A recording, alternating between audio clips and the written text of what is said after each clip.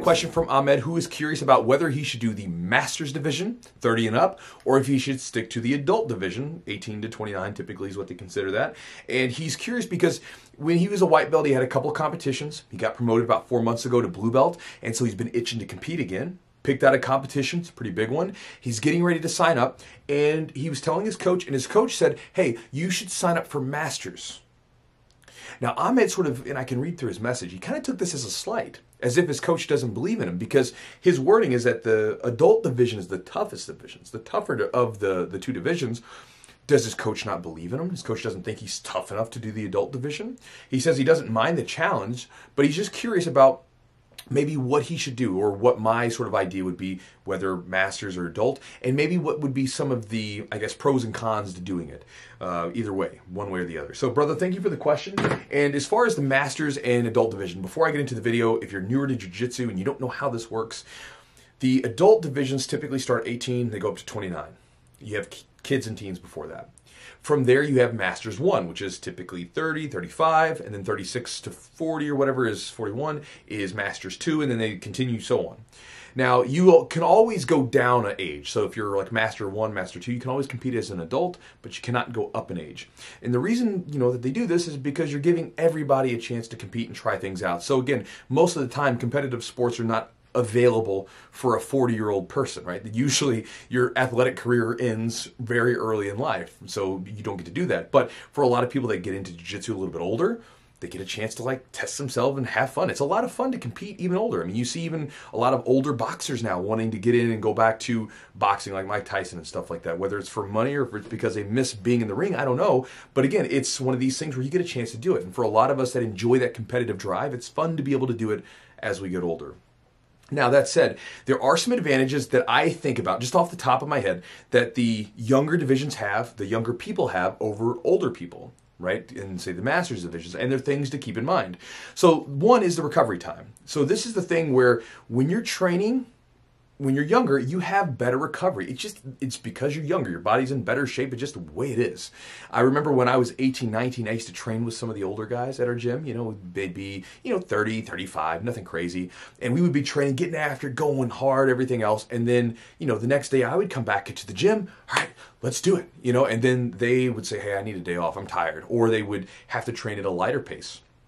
Even after some of these hard training sessions, a couple hours later, I was going to go, for a run or something and go lift some weights or something while they're like, I got to take the rest of the day off. And I remember them telling me, when you get older, Chewy, you're going to feel it. You're going to feel it just like we feel it. You're going to feel your body. You're going to, have these same sorts of feelings that we're talking about once you get into your late 20s and 30s. And for me, I'm young, stupid. And I'm like, whatever, man. Like, I'm going to stretch. I'm going to eat good. I'm going to be fine. I'm never going to have those problems. And then I got into my late 20s, early 30s, and I'm like, oh my gosh, I'm tired. I need a day off. And this is tough because I own a gym and I have to be very mindful about the way I train because I can't train at that same level of intensity all the time that I did when I was in my early 20s, things like that.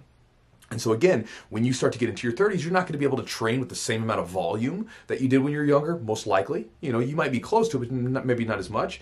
And you're not going to be able to recover as fast. And this also plays a role when you're competing because let's say you had a hard match.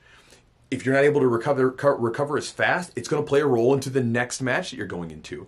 I know that, for instance, there's been tournaments where, for instance, I rolled at one tournament where I beat this young 23 or 24-year-old black belt. I was in my early 30s, like 32 at the time. And I get done, and I won like $1,000, which is super cool. And we had this full 10-minute match, right? So all these things are good. And then I walk off the mat, and someone hands me this big, giant acai bowl. They're like, here, man, congratulations to being the winner. And I'm like, my hands are so curled over, I can barely hold the stupid thing. And then, like, I'm trying to eat this thing with a claw of a hand, and I'm looking over at him, and he's just relaxed. Meanwhile, I'm still sweating. I can't, like, relax. My body's shot, and he's like, whatever, man. I'm going to go for a jog or something. He looked fine.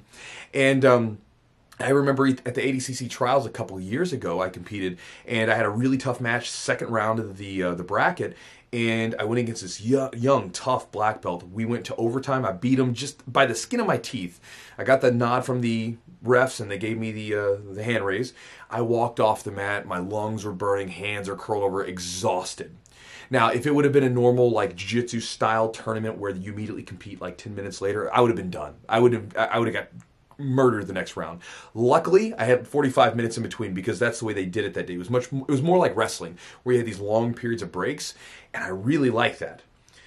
If there were more jiu-jitsu tournaments like that, I would probably do more adult divisions if I had like an hour or 45 minutes to rest in between where it wasn't immediate, like, get back on the mat, you're going immediately. I would be more okay with doing, adult divisions because I'd have more time to recover. But as it is now, that's not the case. And so again, that helped me out in that situation. I was able to go on and ended up taking third at that. So recovery is a big thing that younger people are going to have over you, Ahmed, if you compete at an adult division instead of masters. The other thing is that the single-minded focus, so along with the volume and training, along with the recovery and all the stuff that they've got, the single-minded focus that a younger person can have for jiu-jitsu that is typically more difficult for an older person. Not always that difficult, depends on the situation, but most of the time it is. So as you get older, as you probably know, you get more and more responsibilities tacked onto you, right? You might have a family, you might have a wife, kids, you might have all kinds of stuff going on, career, things that were not present when you're in your early 20s. When you get in your early 20s, it's kind of whatever you want to do. I know that for me, when I got into jiu-jitsu at 18, 19 years old, I didn't have really any responsibilities. I lived at mom's house. I worked a little bit, worked enough to cover tournaments and jiu-jitsu training, and then I went to school sometimes, and then I trained. I ate, trained, slept jiu-jitsu. It's all I did, all the time, training as much as I could, lifting weights, running, cardio, doing as many jiu-jitsu sessions as I could get in. That's all I wanted to do. And I got better a lot faster than a lot of the people around me. I competed a lot, and I could do all that stuff because I was just focused on that one thing. Now, as I've gotten older, it's a different situation. And again, I'm a guy who owns a gym. Like, this is what I do. But even me, I still have tough situations sometimes where when I want to really train for a competition, I've got to kind of shirk some of the responsibilities that I have running the businesses, because if I don't, I won't be able to train like I need to train and focus. And so one of the things that, again, you'll gain from being around in a master's division is you'll probably be around I don't want to say like-minded, but people in similar situations where you guys have kids, you have careers, you have these things going on, whereas these guys in the adult divisions probably don't have this going on. Now, one thing to sort of share with you is that this is probably going to be more of a thing. To me, it becomes more and more prominent or exaggerated as you get into purple belt, brown belt, and black belt. White and blue belt, maybe not as much. To some degree, you might have a few of them. But when you start getting into purple belt and brown belt and black belt, you really start to get into guys who are really good, very strong, very technical.